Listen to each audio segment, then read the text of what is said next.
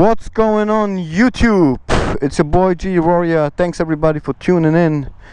And I decided today I'm gonna tell you personally what is done to my bike, what have I done to the bike. You know, I have a lot of videos with walk around videos, but I don't really talk in them or anything like this. So I thought, you know, if you hear my voice, you will you know, understand better what I did to the bike. Run.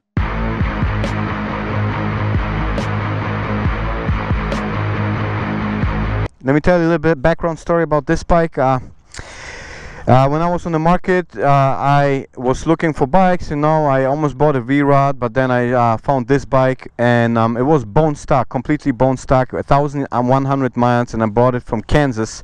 My guy in Kansas as well. It was mint condition. I bought it for $5,000, and this is what basically came out of it, you know, 3 years later after customizing everything. So let me get right to it. As you can see, let's go start in the front, and I'm gonna tell you exactly what I have here. So I have a bunch of stuff powder coated. None of that stuff is basically stock anymore. You know, I powder coated the headlight bucket, I powder coated the ring, I powder coated the cover right here, the speedometer, the RPM cover, and that's all powder coated. And what I did first is I got the 5-spoke wheels, front and back. I powder coated them in black after I got my white tire kit. And after that I did, you know, just cosmetical stuff. I did the chin spoiler right here. This is for Paul Motor Shops, Paul's Motor Shops. Wait 1 second. Paul Motor Shops. Paul's Motor Shop. Chin spoiler. That's done. Then I got these Yamaha double T bars right here, powder coated in black. These are discontinued, very hard to get, but if you are lucky I will jump on these because these are really comfortable, they look good, and they are just awesome. Yes, I do have to replace my brake lines right here, I mean my throttle cables. They look like crap, but it's okay. And attached to the handlebars I have my Avon Kanto grips right here. They're already worn over 3 years, but they still do a good job. It's a really great great grips. And then I have the concealed Joker concealed bar and mirrors right here. So let's move over to the tank. As you can see, my tank is completely black. I blacked it out. It's a 2008, so the logo that was on the side was actually imprinted within the tank. There was a clear coat on it, and so, you know, I told the guys to just you know, remove it and paint the whole thing, so I did that as well. Let's talk about my side filter. Lots of people ask me about that.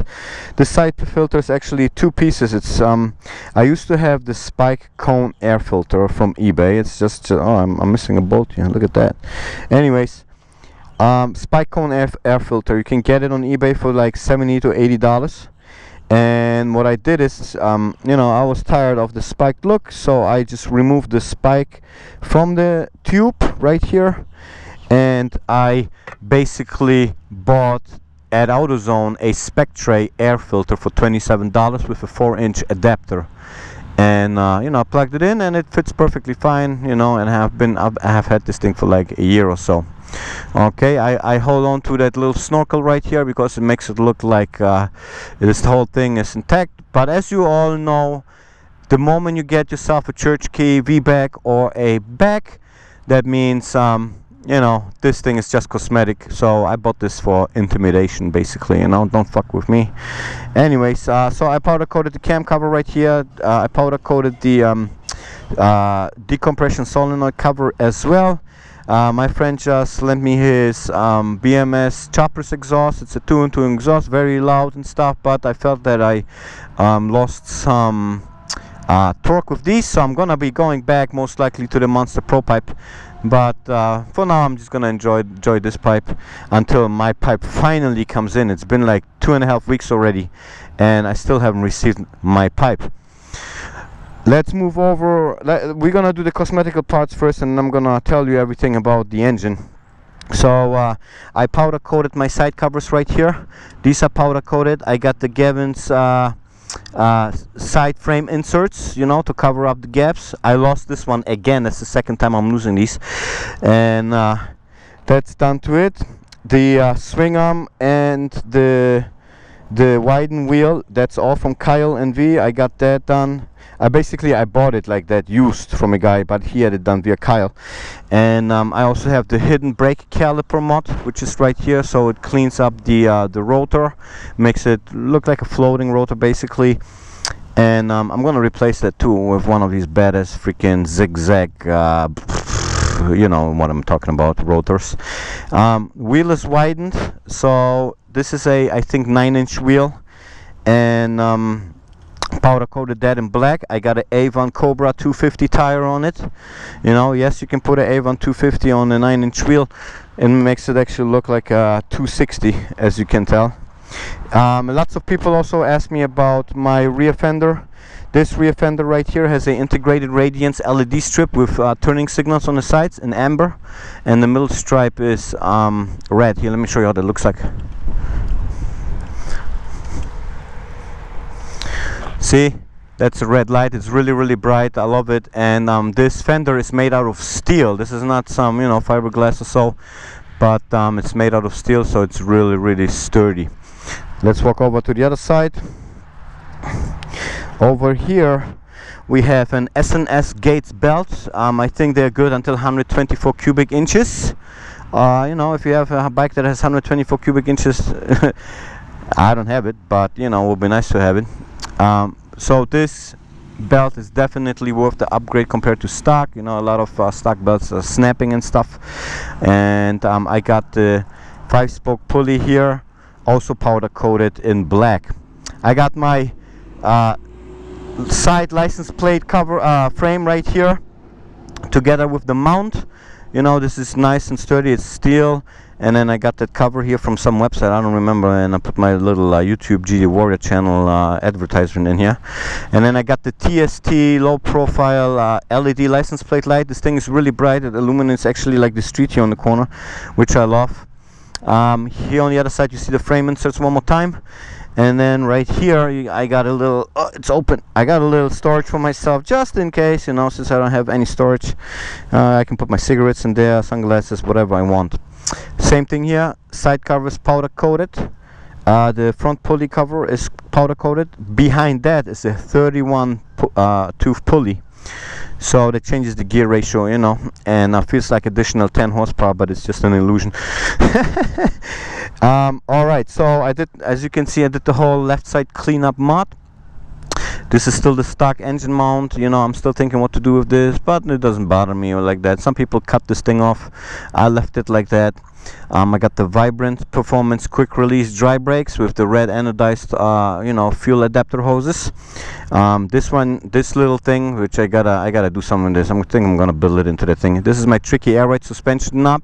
I just disconnected it, so it's not working, but if I go down, the thing drops, and if I go up, you know, it raises. So like the whole back raises in that. I got the shifter linkage powder coated. I got these oil lines right here powder coated. I got some Spiegler Performance red anodized banjo bolts in here. The timing cover is powder coated as well. The clutch cable is a Barnett Barnett clutch cable. And I got the SR2 Barnett spring conversion in there with the red springs, and I also did on top of that the RUDY'S 3 full clutch plate mod, which, you know, now my clutch doesn't slip at all anymore, and I don't think it will ever slip again. Moving forward, I painted my kickstand in red. You know, I like red, so you know, maybe fits the colors right here. And if you wanna, what this is my starter cable. This is from Maxa Engineering, and it's a whole kit. It's called FlameWire X2. Thanks, John, for, you know, recommending this one. It was definitely worth the upgrade because my bike fires up instantly. I got the DYNA coils as well right here with 2-1 1.5 ohms right here. And you know, give you better spark and stuff with 8mm ACCEL, I don't know how you pronounce that, wires, and NKG iridium plugs, or NGK, NKG, something like that. Right, so we got that. I didn't do anything with the forks or anything. I did remove all the reflectors and stuff. Now let's talk about the engine upgrades. So the engine upgrades are It's basically a stage 4. So I got a Patrick Racing. I got the Patrick Racing back. I got a DYNATEK Fusion fuel tuner, which has timing control, and I have also the Patrick Racing cam kit with adjustable push rods, ceramic lifters, heavy duty valve springs from Orient Express. I have the MDR ported polished heads. I have also a MDR ported polished intake manifold, competition valve job. You know, what else? I mean, there is a bunch of stuff in there that I've done. I'm gonna list you everything in the description so you can read through it and, you know, buy it. So you guys know what I have. I would like to share it with you. The gas tank cap here is also aftermarket. Thanks Rick Lopez for that. So it's basically keyless. I just take it off and put gas in. Yes, I'm missing a bolt there as well. This is just a fake bolt thingy right here, so it doesn't do anything, but I lost it during the ride. So what else do I have? Ivan CCU flash. Great option, you know, if you want to eliminate engine braking, you know, raise up your RPMs a little, reduce temperatures, and have a better pull over the whole rev range. The Ivan CCU flash is definitely recommended. So let's start the bike, and you guys can listen to it how it sounds and performs. It's pretty badass. See it, it started instantly. I don't know if you guys saw that. Well, let's do it again. Fuel pump work. I'm pressing a button. Boom. Started. Very, very smooth. You know, I got a lithium 325 cc a lithium battery in there. And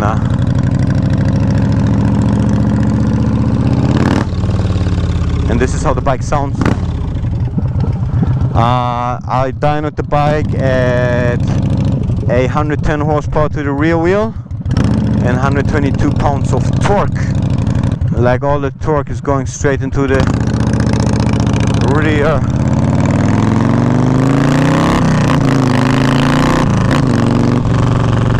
Sounds good, right?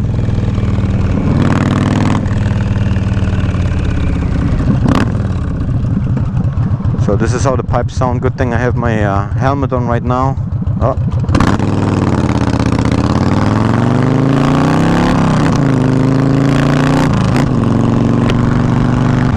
The pipes sound great. It's a BMS chopper's exhaust, very rare exhaust, and you know, it's backed up with plenty of power.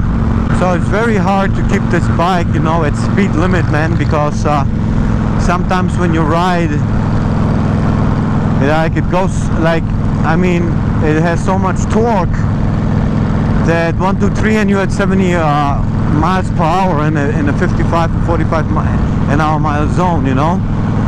So if I go speed limit, it almost feels too slow. You know, it's very strange, man. I was just riding the road glide and I didn't have that feeling over there, but that little thing, yeah, I mean, barely weighs anything too.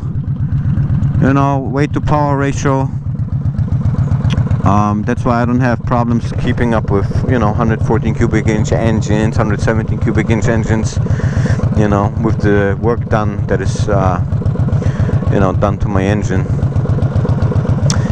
If you want to, if you live in South Florida and you want to get engine work done on the Warrior specifically, hit up Master Cycle Works in Pompano Beach or South Florida Choppers in West Palm Beach. You know, when I didn't work on my bike because I didn't have the cojones to do that back then, I let a shop install my cam kit with the pistons and everything else. And you know, when I got in there, my bike was at 72 horsepower and I think 101 pound of torque.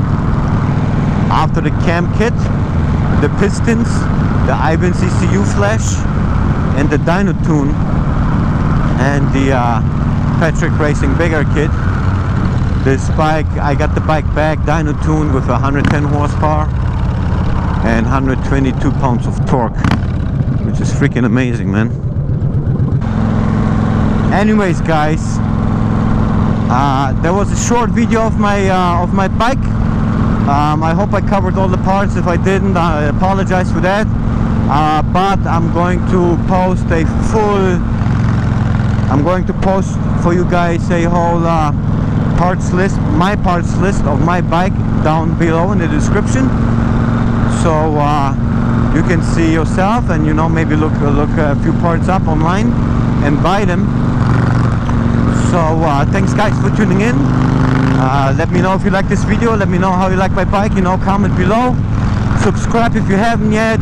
Click that bell button so you're reminded that you know, every time I post a video.